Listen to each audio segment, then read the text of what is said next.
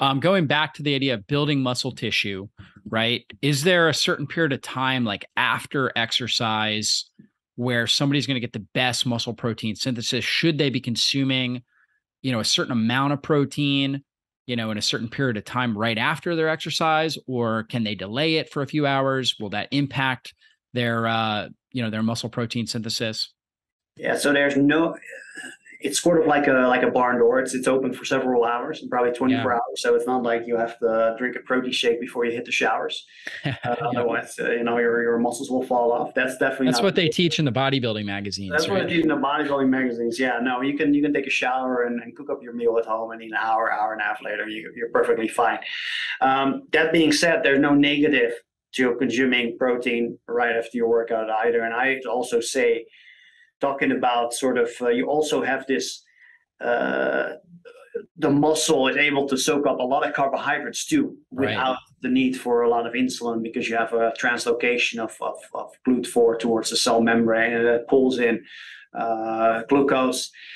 And normally you need more insulin for doing that. But now, as a result of contraction, you have this increased sensitivity. So I'd say, talking about the importance of protein, yes, but also talking about the importance of ingesting carbohydrates at that time and doing so without the need for insulin, I'd say is a very good thing. So, Yeah. and we know that in general, right, high carbohydrate intake, if we have to paint with broad strokes, is that typically is resulting in better performance, having higher glycogen levels, especially like that's those last few reps, for Yeah. instance.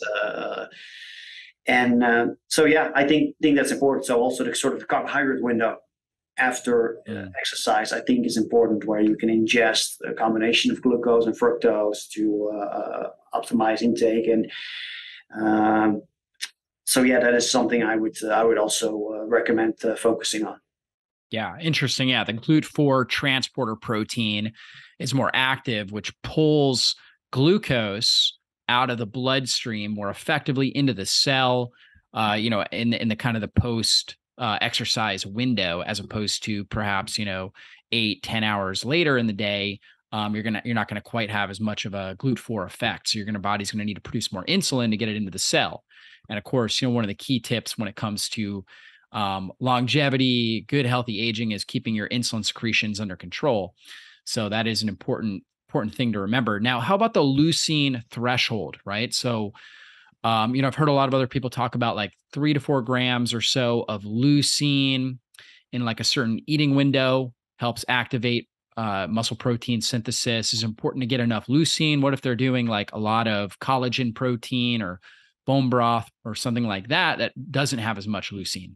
Yeah, I mean, again, it's like if that's all you're eating in a meal, then yeah, then maybe Yeah. it's problematic, right? But let's say if you cooked your rice in some bone broth and have some meat with it or fish with Yeah. it, right? Then there's no it's you're combining protein sources there and making a complementary amino acid profile. So that one gets so a lot of those things they sort of shake out in a sort of laboratory setting, but then in sort of a real world scenario, I think that those are more like details because no one's consuming just whey protein or just collagen protein Yeah. all throughout the day, and or even in single meals for that matter. So I would always opt to focus to take a food force approach and just honestly try to eat a meal after your workout instead of a protein shake with just a bunch of